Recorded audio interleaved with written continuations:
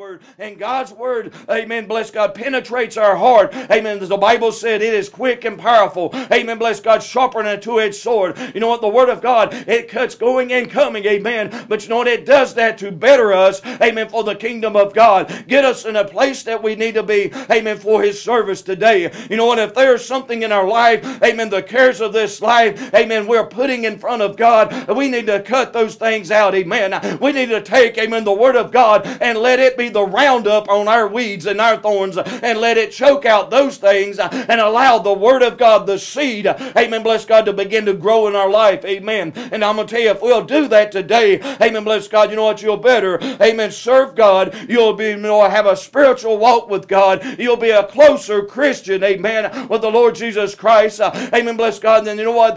And God will richly bless you for today. So I ask you today, where do we stand with Him today? Are we allowing His Word to be a lamp unto our feet? Are we allowing His Word to be a light into our path today? And you know what? We need to open up our hearts and allow God's Word to penetrate our ears and allow it to use, amen, for us in our lives today. Amen. You know what? The Bible says in the beginning was the Word, and the Word was with God, and the Word was God. And that Word is Jesus Christ today. Are you allowing Jesus to work in your life? If you don't, I'll pray that you ask Him to help you.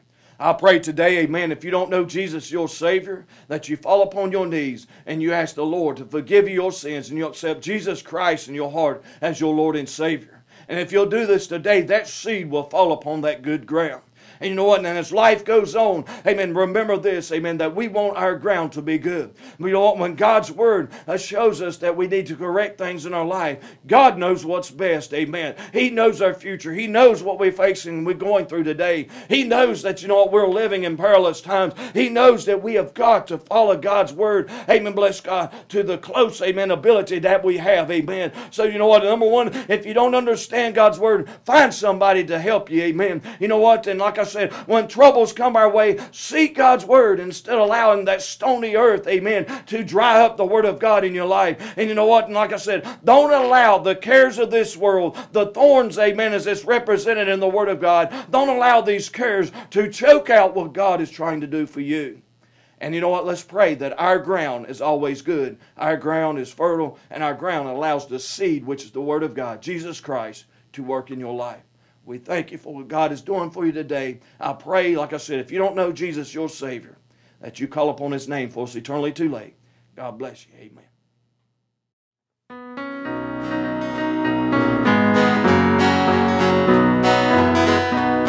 I found an old love letter that was written just for me.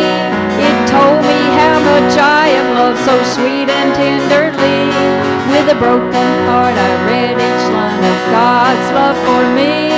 It was written by a nail-scarred hand at Calvary. Oh, how this old love letter spoke to my heart and soul. I was captured by every word as I watched His love unfold. With special care He wrote it down for all eternity. It was written by a nail-scarred hand at Calvary.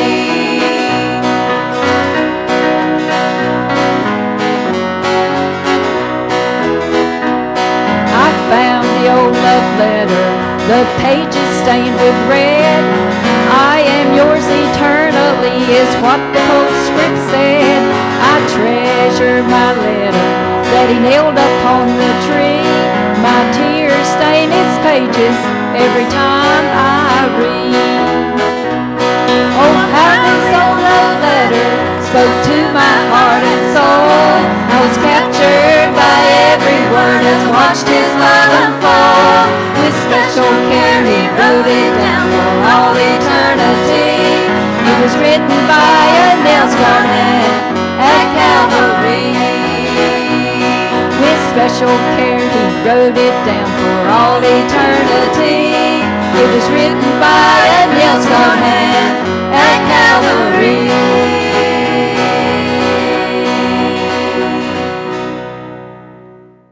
Good afternoon, folks. Thank you for watching once again. My name is Tonya Burnett, and I'd just like to take a moment of your time to tell you a little bit about Near Calvary Free Will Baptist Church's youth. We have a great youth program. My husband, myself, and Chris and Angie Reimer are youth leaders there. And if you don't have a home church and you have youth, and you all know that it's a really good idea to keep your youth busy, come out and join us, and we could surely find some things for them to do. We have a lot going on, and we'd love for them to be a part of that. And the next song that we're going to do for you all is called I Need You More Today. And Miss Pat and Miss Lynette are going to help me sing this song. And so just sit back and listen to the words and enjoy it.